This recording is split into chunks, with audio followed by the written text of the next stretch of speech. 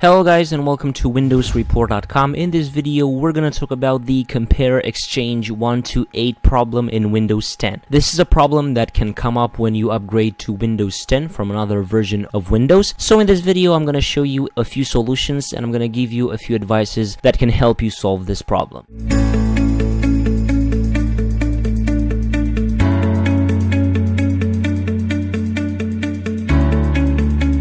Firstly, you're gonna have to check your Windows version and see if you have a 32-bit or a 64-bit. This problem can come up when you have a 64-bit version of Windows installed, but your processor is not supporting this architecture. So you have to check this out. To see your Windows version, you're gonna have to right-click on this PC and then click on Properties. And here you're gonna be able to see your system type. In my case, I have a 64-bit. If you have so, you have to make sure that your processor supports this architecture. If everything is okay and you don't have a processor that can support the version of Windows, you're gonna have to make sure that you have the latest version of your Windows operating system, because sometimes when you upgrade to a version of Windows, it comes outdated with no updates installed.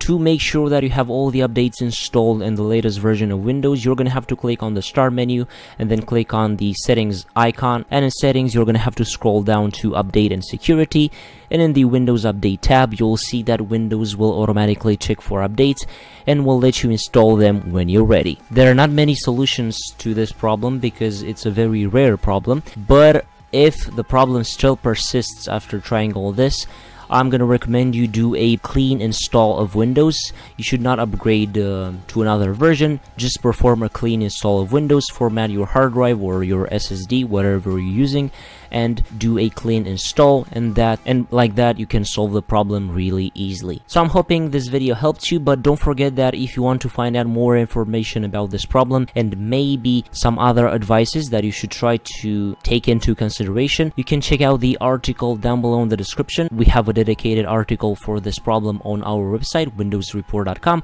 so don't forget to check that out. So I'm hoping after all this you managed to solve the problem. So this was the video guys. Don't forget to leave a like if you enjoyed it, and subscribe to the channel with the notification bell activated so you won't miss any future uploads. Also, don't forget to leave a comment down below with problems that you have on your Windows operating system, and we can try to solve your issue in the next video. Until next time, have a nice day.